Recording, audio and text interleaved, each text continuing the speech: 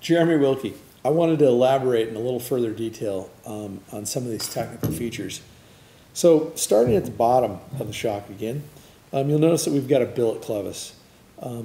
One of the things that we do is we do everything possible to basically make the parts as strong as we can, but at the same time as low mass as we can. So we spend a lot of time machining kind of intricate features that allow the part to be strong and lightweight. You'll notice this across the board with all of our adjusters. We use 4mm Allens.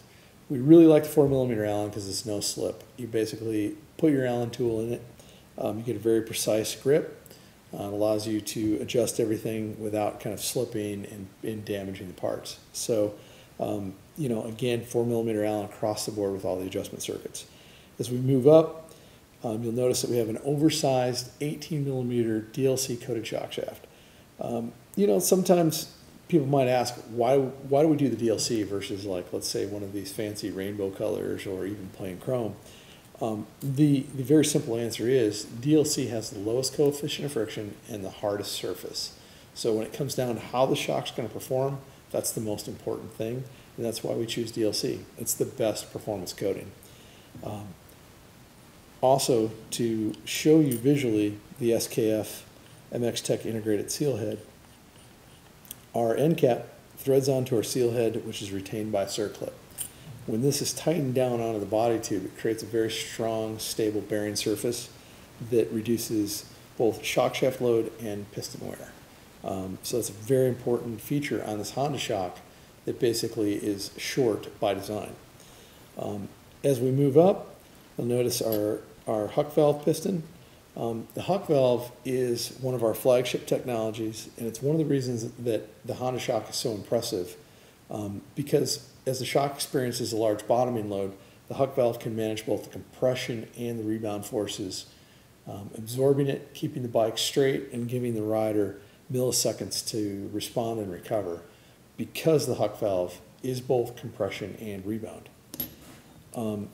As we look further up the shock, you'll notice that our body tube basically is Kashima coated, as is our reservoir. Kashima is a proprietary process done in Japan.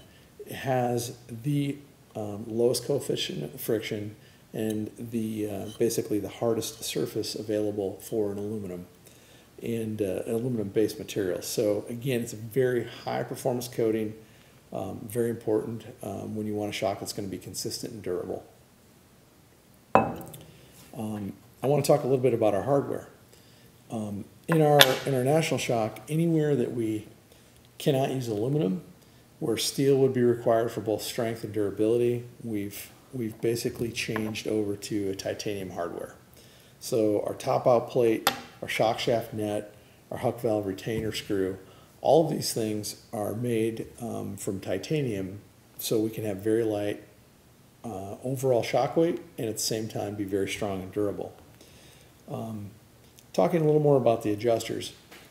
In your compression adjuster, we have basically what we call our MX Tech 3-way, which is going to be a low speed, mid speed, a low speed rebound, and also an integrated high speed circuit, and I'll talk about that in a second. What you'll see is our compression adjuster has a main compression stack, a sub-valve stack, and a return circuit for the low speed rebound. When we go over to the high-speed adjuster, we have a series of cones that we use to tune the shock. So the cones have different tapers and shapes, and we also have a combination of 3 different springs that we can select from to optimize the tuning for the specific bike. Lastly, the membrane-free piston, kind of showing you some of the details of this thing. Of course, as I talked about, we have a free piston, so we have a consistent oil volume that does not leak nitrogen, and we get bladder-like performance by the integration of an HNBR puck that goes in the free piston and is sandwiched by this holder. So now we have a very low surface area, membrane surface that provides basically easy movement at high speed, low amplitude movements, and at the same time we don't have the nitrogen loss that you would experience with a bladder.